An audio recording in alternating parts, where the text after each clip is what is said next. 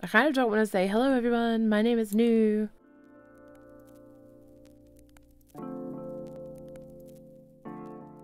Hello everyone, it's almost Valentine's Day. Now, I know what you're thinking, but New, Valentine's Day is just a made-up holiday that companies profit off. I get it. But also, it's an excuse to dress real cute and go on a date with your besties. So our tradition is to make each other presents and skip the buying stuff part. This year, we were planning something special for the niw&malice besties Valentine's Date Day, but the Rona has postponed our plans. Regardless, in this video, I'm going to show how I threw together this anatomical heart accessory, which we're going to style and wear once we get the chance to go ahead with our fun Valentine's Day plans. Perfect if you want to put a more literal spin on the Valentine's Day heart concept. Let's go, friends. As always, I started by rummaging around in my house in boxes of shit. No, I mean crafting supplies. I found this thick black cotton scrap fabric and went about sketching my design, then cutting it out so I could trace it onto the fabric. I should say that I realized when I say stuff like, oh, I just pulled this out of my craft stash. Most people don't have the same depth and breadth of junk lying around their houses, but for this project, most everything is not too complicated. Scrap fabric, acrylic paint, Mod Podge or PVA, glue, some thread and a needle, a few seed beads, and a safety pin. Not too bad, huh? I knew I wanted to paint my heart a gnarly red kind of color, so to make it pop off the black fabric, I filled in the shape with a white base coat. Don't forget to put something down to protect your pretty purple desk mat, New!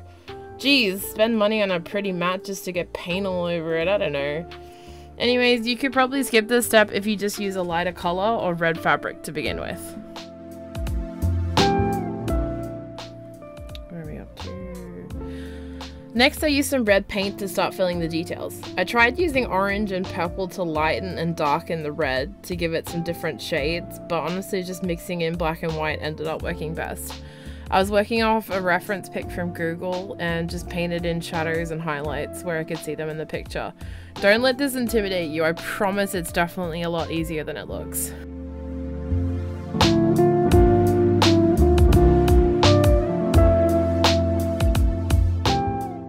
After the paint was dry, which is pretty quick when you're working with acrylics, I pinned a second piece of scrap fabric to the first one.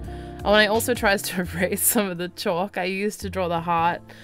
I'm going to sew around the outside of the heart to make a tiny anatomical heart plushie, essentially. This is to give it some dimension. I thought it would look more gnarly if it was plump and squishy. I think this concept works just fine without the sewing, so if you don't want to do any sewing, this would absolutely still look really cool flat. I did tiny little back stitches all the way around the heart. Another idea for this is if you don't have a lot of patience for hand sewing, you could just do a really terrible job of this intentionally.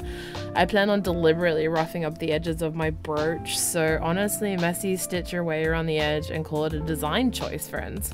Making shit in your spare time is meant to be fun, so if you don't like tedious hand sewing, just don't do it. Same dealio if you just want to use glue.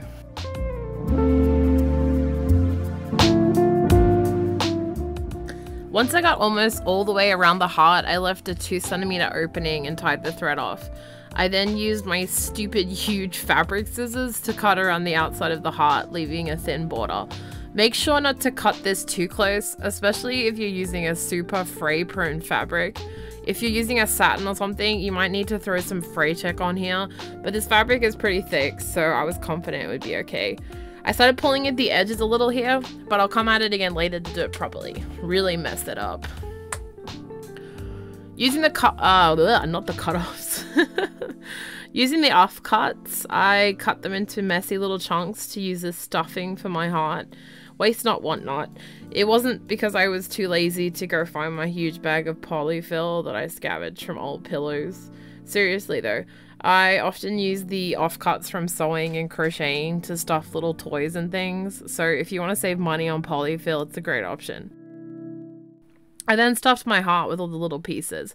In hindsight, I should have sewn all the way around all the little like tubes coming out of the top of the heart as one big part so I could get some stuffing in there.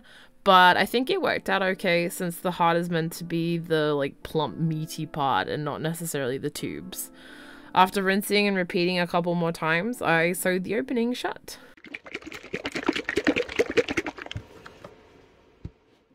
So feel free to question why I did some of the next steps in the order I did, but I got some Mod Podge and mixed it a little with the red paint and tried to reinforce the 3D-ness of the heart and tubes. Some of the Mod Podge was just as is and dried cleared, and some of it had streaks of red to imply the veins you can see on a lot of reference pics of hearts. I did several layers of this to make it look wet and alive, and also to hide the fabric texture you can still see in the heart.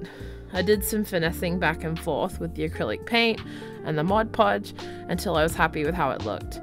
I ended up putting quite a thick splooge of Mod Podge on the top to really reinforce that wet, bloody look.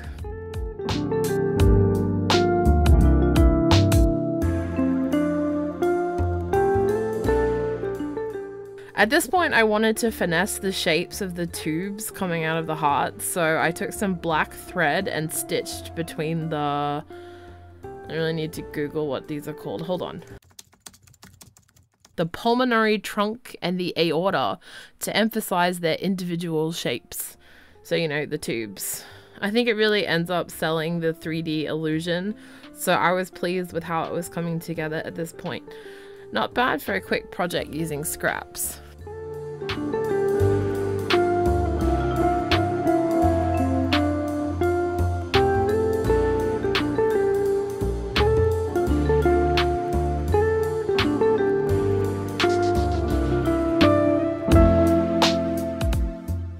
So for this next part, I really wanted to buy pretty glittery crystal beads, something like Swarovski, which I know sounds super bougie, but you can get a string of them for only a few dollars. The shipping was going to take a few days though, and I'm too wildly impatient to wait. So I found these seed beads in my stash and started playing around with them, making drops of blood. I strung 7, 9, or 11 beads, depending on how big I wanted the drop to be, then passed both ends of the thread through the same bead to cinch the drop at the top. Then I strung both threads through some beads to imply a long, clinging drip of blood. My favorite drip ended up being the biggest one, which I strung both threads separately and made a thicker, more bold, dripping blood drop. It looked nice when it was twisted together, which it didn't want to do by itself, but I fixed that later. I used the tails of my beaded blood drops to attach them to the heart. Then I used more of the same bead to fill in the gaps, add some strings of thin bead drips, and sell the idea that the whole heart is dripping blood from the bottom. I also used the same thin thread to sew the 2 strings of beads together on the bigger trip to sell that it's one big trip better. A reminder as well that you need to make sure you have a needle thin enough to pass through your beads if you want to give this a go.